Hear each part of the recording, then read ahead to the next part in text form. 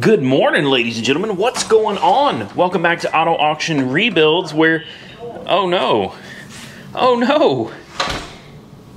that's not right.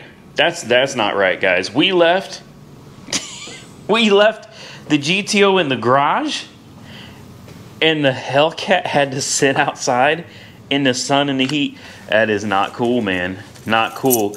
This is going to be a cold start. I have yet to do a cold start on this car myself because when I bought it, it was already warmed up and then I just kind of drove it all day after that. So this is my first cold start. Oh, wow. Yeah, no issue. No issue at all. Cold start, we got almost 60 PSI of oil pressure. Oh, yeah.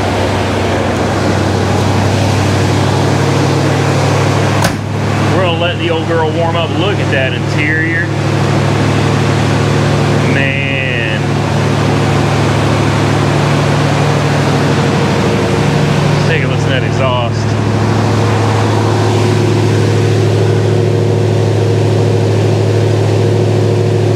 Boy, she doesn't miss a beat, does she? Didn't smoke or anything.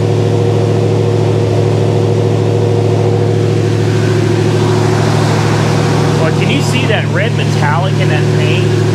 I don't know if you can see it or not, guys, but man, that metal flake is wild in that paint. We're going to jump in this car and we're going to try to make it down to AR headquarters. That's right, it's been sitting in a barn for a long time, and now we're going to put it on the road and try to drive it 120 miles. Let's go. Alright guys, it is that time. We are going to get on the highway and we're going to try to make it approximately 120 miles round trip. Between 100 and 120 miles round trip. What I want you guys to do right now is play along with me. Comment down below and tell me right now if you think she's going to make it or not. I have nobody behind me. I want to show you guys this. Look, there is nobody back there. Alright, it is just me. Just me. And we have no help. No help. It is just us. So we are going to we're gonna do this, man. I got faith in the old girl, right? I think a lot of people have the misconception that older cars are more reliable than newer cars. I don't think that's true at all. Not at all. Especially if you're running a carburetor. Thankfully this has a high energy ignition and HEI. So that'll make sure we don't have any issues with points and stuff like that. But you still have a carburetor. You still have a mechanical fuel pump. Here we go. Moment of truth. Look at her go, guys. She's cruising. Check our temperature. Temperature's good. Oil pressure is like almost 70 PSI. I don't even know if you can see that, but yeah, we're on the road, man. We are cruising. Let's see if we make it. Damn, we're doing almost 80? Oh, man, that's what I'm talking about. Good old car. Floats down the road like a boat, man. Rides like a Cadillac. So here we are stuck in traffic, of course, and I thought, you know, this is a great time to promote today's video sponsor, Ridge Wallet. That's right, Ridge has stepped up, man. They have sponsored the channel for the rest of the year, and I can't thank them enough because Ridge and companies like them that support this channel are the reason we can continue doing these cars. So big shout out and thank you to Ridge. If you haven't seen one yet, check it out. You got your money clip back here, or you can get a money band. I've got the carbon fiber. They've got over 30 different styles to choose from. RFID blocking is probably my favorite feature because a lot of cards are smart cards now, right? You could just touch them to a machine and they'll read your card. Well, digital pickpocketers can use that same technology against you and steal your card's information. Believe me, guys, it happens. So I think that's probably one of my favorite features, other than the fact that it's kind of like this car. It's minimalistic.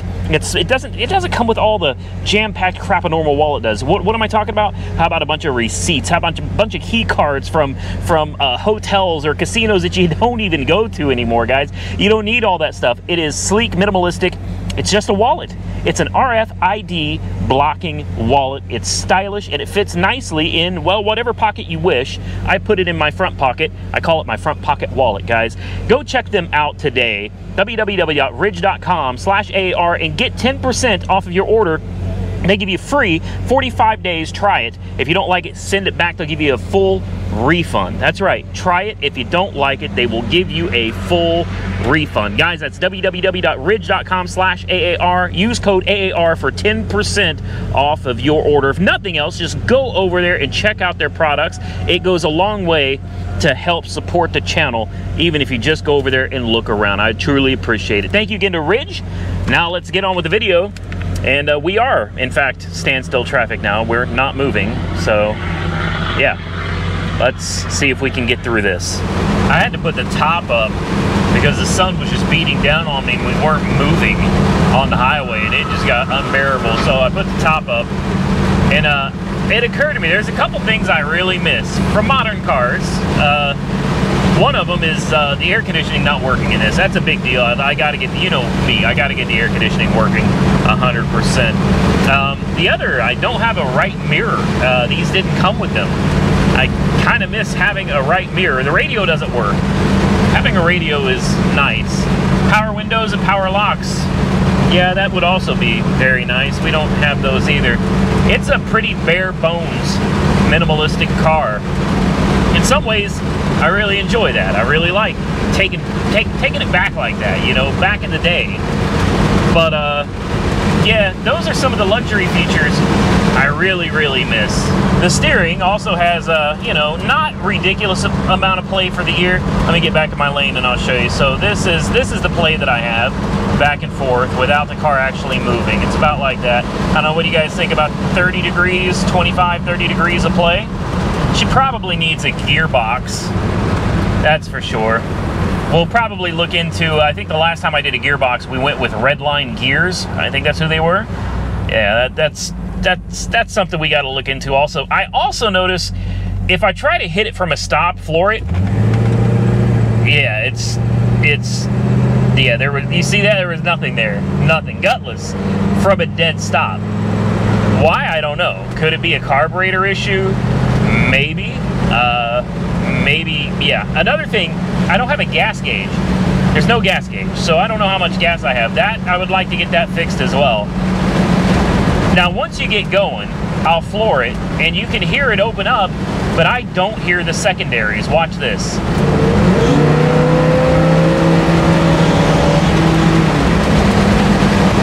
She moves, but I just don't hear the secondaries. Now, I could be wrong. They may be working just fine, but I would like to figure out why from a dead stop, when you floor it, it barely moves. Like, it doesn't take off at all like it should. All right, we are well on our way, guys. We are cruising.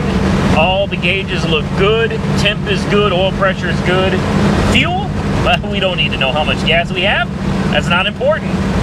Let's hopefully make it the rest of the way there. We're almost halfway there right now. Well, guys, we made it to AR headquarters, and look who we got with us today. In the driver's seat, we got Santa's Workshop. Trying out my new ride. Yeah, I forgot to tell y'all this was his car. Yeah, he sent me out to go find him a new project car, and this is what I found for him.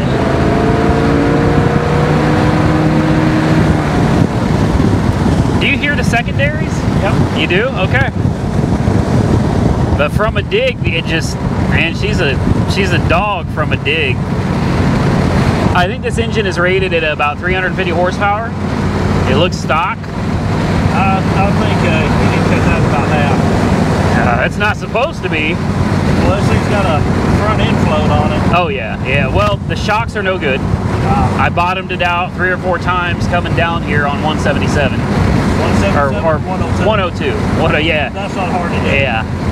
Yeah, it has no shocks. I'm pretty sure the gearbox is a little bit on the loose side. I think this is tie rods. Yeah, that's what I was thinking. I think it's a 2-speed. We'll have to get it up in the air for sure, though. I've never been here and shipped again. It's a hell of a cruiser, though. Oh, yeah. Like, I had it going 80 miles an hour on the highway, and I mean, it really does just cruise. I mean, it just floats. But if you're looking for something with, like, muscle, especially low end, it just, it's not there. All right, well, you know how we do things. We've got it up on the lift, and we're gonna take a look underneath. And we were really hoping to figure out what engine and transmission this thing has, but Michael looked it up, and apparently all of the blocks are the same as far as looks are concerned. Pontiac, every block is the same. Yeah, so you're not going to be able to look at the engine and be like, oh yeah, that's a 455 or whatever. No, you're not going to know. We're going to try to find the casting numbers up top. I guess my question is to any of you experts out there, take a look at the transmission pan on this, and you tell me what you think we've got under here. Is that a 2-speed power glide? You know, the front of the car is right here, so we're looking at the back. All right, there is the pan. Let me see if I can get you a little bit better there. How's that?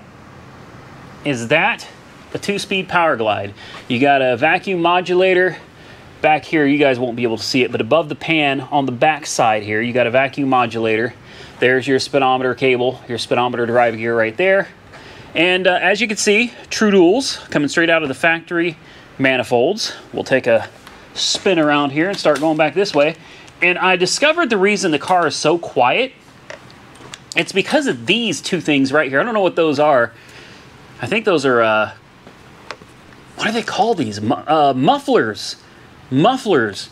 And no, not like Flowmasters or, you know, pick your brand Magnaflow or anything. These are like quiet mufflers. They're actually designed to muffle the sound. I don't know. I don't know why. Why did they do that? I don't know. But, you know, take a look, and what you'll see upon a little bit closer inspection is there's no rust under here. None. Like, that's one thing I could say about the car, especially when you get back here to these panels. No rust, guys. Come over here. Look. Can I get you up there? I don't know how well you can see, but there's just no rust. Somebody took really, really good care of the whole underside of this car before, I guess, they just kind of quit working on it, and down the road it went. Look at the floor pans. I mean, just beautiful condition. Leaking just a tad. It's not leaking anything severely. You'll notice there's no drips, no active drips coming off. Just a little bit of dampness as you go down the engine and transmission. So I think next what we're going to do is we're going to pull out the, what do they call that? The bridge jack. We haven't used it in a while. Let's get the bridge jack out and let's get this front end up in the air. I'm just curious as to how loose our front suspension is. Let's take a quick look at that. All right, guys, we got her up on the bridge jack now. And take a look at that camera, will you? She's got a, that's wild. Now, what I was surprised about is I'm going to sit you guys down here. And I'll put a little light under here for you and get you adjusted just a little bit where you can see the suspension a little bit better. But I thought the suspension on this thing was going to just be in god-awful shape. And it's really not. That should lighten things up for you a little bit. Take a look as I kind of rock. There is some play, but it's not awful. Up and down a little bit. I'm not sure if that's a ball joint play or if that's bearing repack. Yeah, that's what I was thinking, is it may just need the bearings taken care of there. But yeah, so there's that side. I'll bring you over here to the other side real quick. See what you think of this one. This one's not too bad either, but it's definitely got play in it that we don't have in the other side. This one's got a little bit more. Same thing with the up and down. That's going to be just bearing. No big deal. But I think our issue with this side is probably going to be right up here. Take a look and make sure I got you right where I want you here. All right, here we go. See if you can see anything moving there other than the entire steering. You see it? Idle arm and control arm, definitely. So not too bad. Not too bad. Honestly, it's in pretty good shape. I'm willing to bet that the engine is the original engine and the transmission is probably the original transmission. I'm fairly certain that everything other than the mufflers, the exhaust, I think, has been cut. I think they just cut it and added on I don't know. That looks like new pipe all the way back. All the way back? Yeah. Okay, so from the flange down, Yep. they went ahead and just threw some new exhaust on. But I think everything else under here, including the shocks, is still original. That's pretty impressive. Well, I said we're going to check the fluids, and first thing I'm doing is checking the coolant. I don't know how well you guys can see that, but she's full and she's green. Sorry for the flicker there. Oil and trans fluid looks good. I did that the other day, and we fixed a couple things, although not 100% the right way. It doesn't matter. It works. That's all I care about. It works. We got the clock working. I was actually kind of surprised. If you look at the clock, you'll see the second hand is working. The clock is functioning, so that's good. We also have courtesy lights now. That's nice. And when you, what is it? I think when you turn on the ignition, you can see the gauges down there light up. So you can actually see your, you know, oil pressure and things like that at night. That's kind of important stuff there. And the dash lights work as well. So we've gotten quite a bit accomplished in a very short time. I'm happy. Now we're trying to fix the air conditioning. I'm going to fire it up real quick, or maybe I should not fire it up. Maybe we should finish bypassing the heater core. We're not bypassing the heater core because there's anything wrong with the heater core. There's absolutely nothing wrong with the heater core.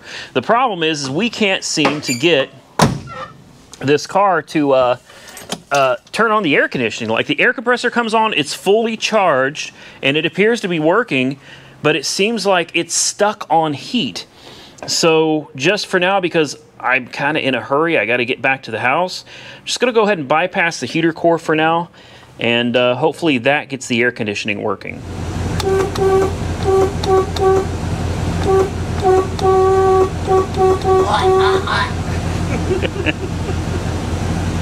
Well, guys, we have fixed the dash lights. We even got the lights working down here as well.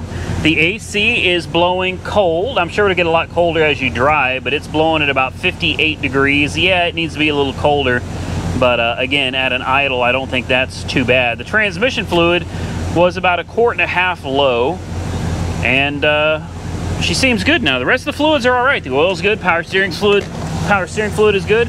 You took care of the brake fluid. Is a little low. Just a hair. Just a hair. That's good. So the only fluid we don't know about is the fuel. No gas gauge, so we have no idea how the fuel's doing. You have to fuel those, didn't you? I did. I filled it up yesterday. Okay. So I should have enough to get home. I mean, I don't even know. Maybe. Yeah, I don't know what size the tank. I have no idea. I hope I have enough. Maybe I should take one of these gas cans with me. They're full of 91 octane. That might be a... Yeah. Yeah, I think I'll throw a gas can in the back with me, just in case. Other than that, though, man, we did verify something. The engine is a 350. Yes. Yes. It is 350. The engine code is on the back side of the engine, on the back head. Yep. And that was a lot of fun. Oh, yeah. A lot of fun. I love cameras. Yes. Yeah, if it wasn't for having a camera, there's no way we would have figured that out. No. But it is. It's a 350, and it looks like this is probably the original engine and everything. Look, the compressor is just running her happy little heart out. It runs great, guys. It runs great. Be sure to check out Santa's Workshop on YouTube. I have a link down below, and he's got some merch going on over there, too. Look at that. Look at that. He's got some Santa's Workshop merch. So you're definitely going to want to go check that out. I like that. I need to get me one of them shirts, man. I'll wear it. I'll wear it. Okay. I guess the only thing left for me to do, because I said this video was going to be us driving at 100 miles or 120 miles, is we still have to drive it home. Yep. And it made it here. And now that we've checked and verified all the fluids are good and full, I think she'll make it. But it's an old car. Anything can happen at any time. So yeah, we got to keep the suspense alive, right? I can't tell them, oh, it's going to make it. Now that would be no good, because then there's no reason to watch the rest of the video. That's true. Yeah, so stay tuned. Let's see if we make it the rest of the way home. Oh, real quick though, before I forget, before we leave, we have internet in the shop. I don't know if I mentioned that earlier. I don't think I did. I don't think you did. I don't think I did either, but I got internet turned on at the house today. All right, through AT&T, and it's only $30 a month, so I'm not paying $750 a month for internet anymore. Just basic internet. It's DSL. It's good enough. It gets you internet. In the shop though, he could tell you there's never been internet in here. Never. As soon as you step inside of this metal building, cell service, internet goes away. Yep. So him and I spent, I don't know, what do you think, 30, 40, 45 minutes or so? Yeah, that long. Yeah, not that long, but we ran a hard line to this router right here. And that router is only, I don't know, I spent like 60 bucks for 160 feet of Cat 5e and for the AC 1750. And we ran it out of the shop. Oh, you know, I forgot to silicon it, whatever. You know, it's one of those things, you know, when you get something working and you're like, I'll do that later. And, you know, years go by and... I've got a whole list of those. Yeah, well, this is one of those. Even he was like, you got silicon, right? And I was like, yeah, I do, but... Somewhere.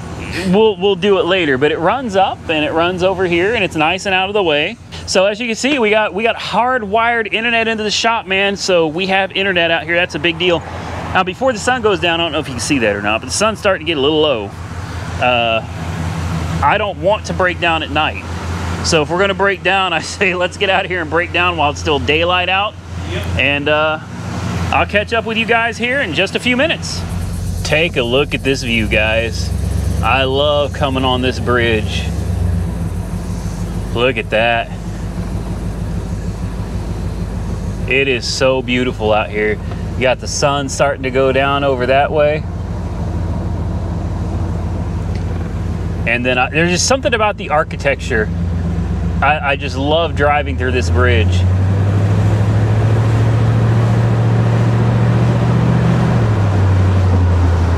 I don't know. This is my favorite way of getting all the way down here to AR headquarters and getting home. Absolutely love it. All right, let's get on our way. Well, ladies and gentlemen, as you can see, I'm home. It made it with no issue at all. I'm sure you all believed in it, right? You had faith in the old girl. You knew she was gonna make it home. Maybe a few of you was hoping it wouldn't. Maybe a lot of you was hoping it wouldn't. Hey, where's the content if it runs and drives like it's supposed to, right? I can tell you this though, we do have a problem with the car that I'm gonna have to get figured out in the very near future. I feel real bad about it, but on the way to AAR headquarters, I bottomed it out twice, pretty good. And on the way home, because I knew it was gonna bottom out in these certain areas, I tried real hard to not bottom it out, and unfortunately, I still bottomed it out one time, and it was pretty bad. It was pretty bad. The car, I think it's a combination of things. The wheels are too small. This car was supposed to have 15s, if I'm not mistaken, and it's got 14s. Then on top of that, it's got tires that are too short. They're not tall enough. So it's got short tires, it's got smaller wheels, and you pair that with the fact that the shocks have not shocked in a long time.